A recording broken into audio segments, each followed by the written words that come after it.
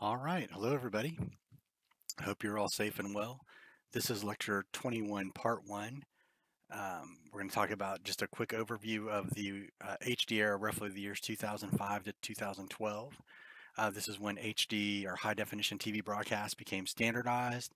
It's also when games went from being 480p to 1080p, which just means how sharp the graphics look. So games moved from standard definition to high definition as well, with one particular exception. And in this lecture, we're going to take a look at all three game consoles from this era. This is notable for being the longest era of a game console, with the Xbox 360 launching in 2005 and the Xbox One, the Wii U, or excuse me, the Wii U launches first in 2012, and then I think both Xbox One and PlayStation 4 2013. So most game console life cycles up to this point have been 5 or 6 years tops. This one stretched out into 7 and 8, depending on which console you had. All right. So there are three consoles in this era: one, the Xbox 360 from Microsoft, the Sony PlayStation 3, and the Nintendo Wii. PC gaming is going to shift from retail to digital distribution.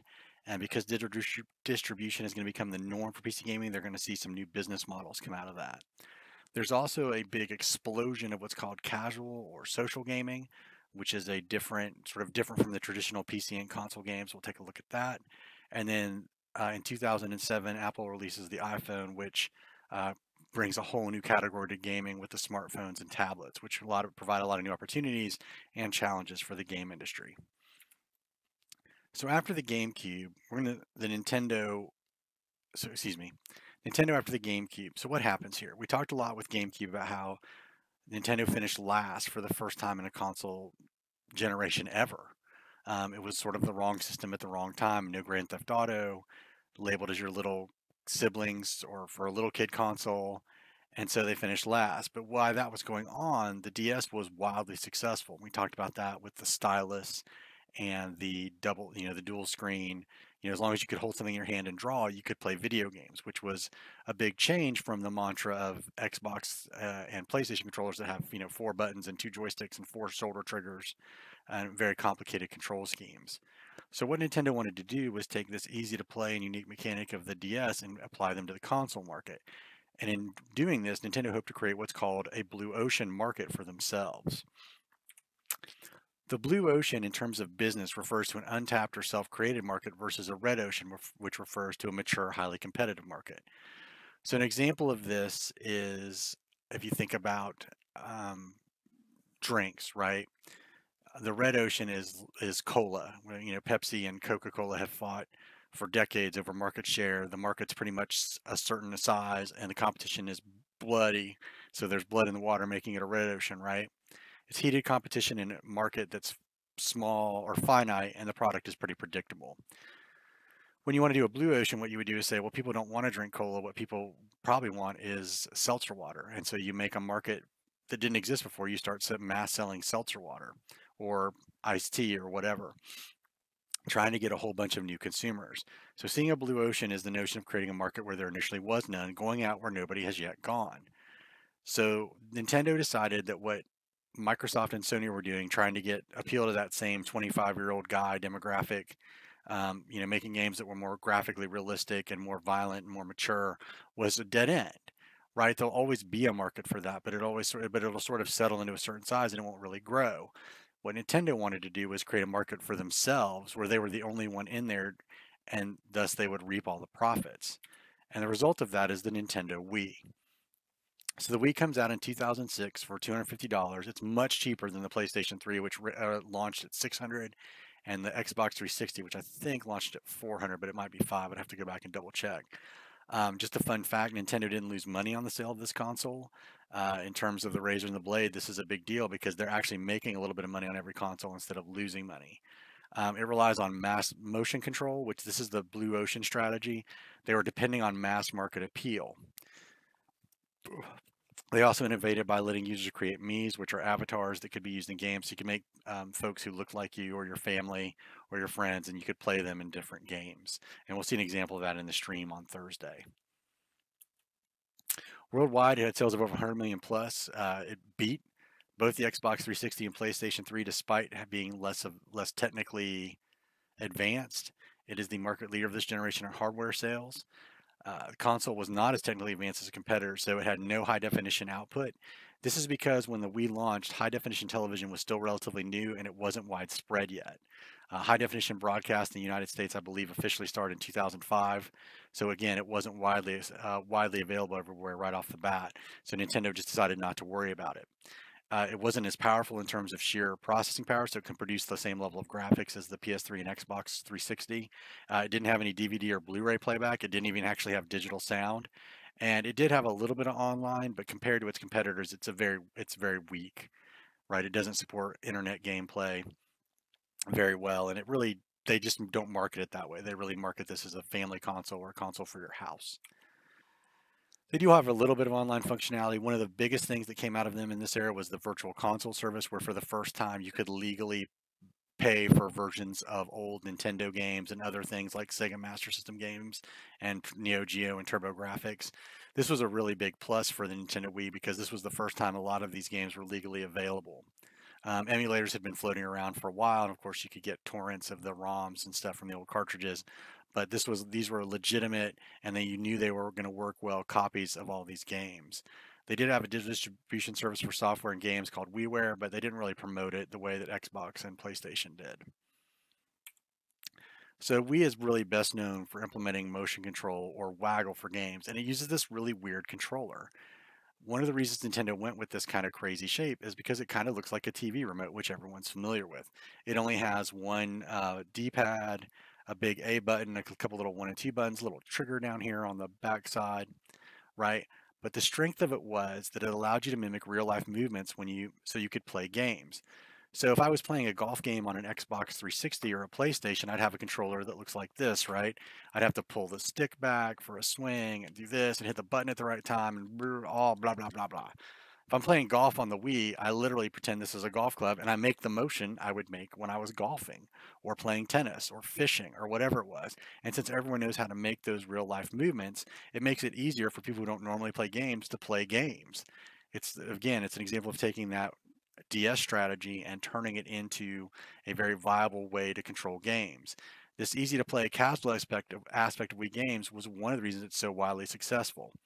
The drawback to this was that the Wii was widely regarded as a system for casual gamers or non gamers, right? So people who are very into gaming culture, who play a lot of heavy games, FPS games, RTS, Dooms, your Gears of War, your racing simulations, kind of looked at the Wii and were sort of like, eh.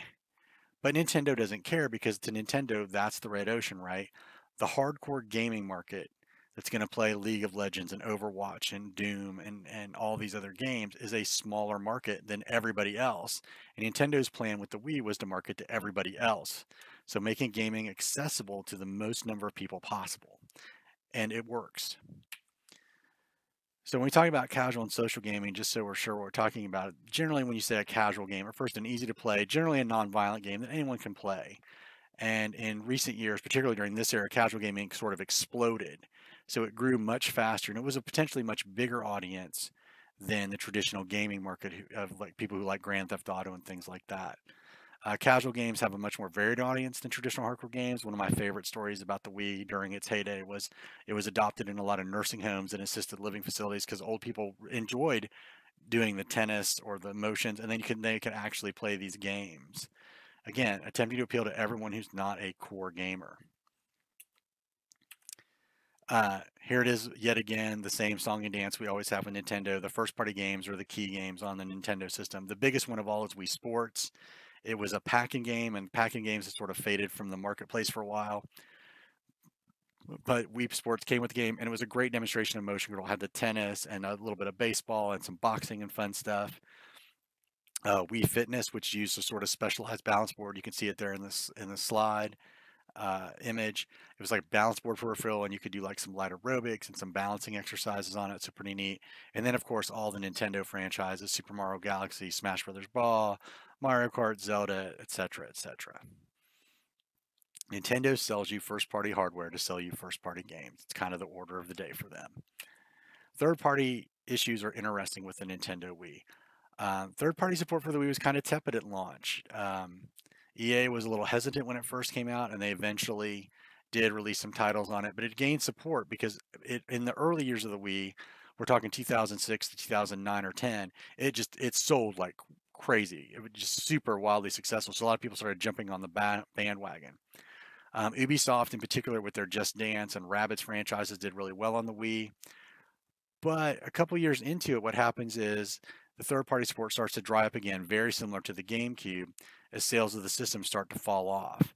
The other issue was that third-party support was problematic because, again, if they had a big hit game on Xbox or PS3, it was difficult for game developers to port their stuff back to the Wii due to the lack of power and lack of online gameplay features and things that were sort of standard on the other two competing consoles. So this is the game. This is sort of the conundrum of casual gaming, and it was first sort of exemplified by the Wii.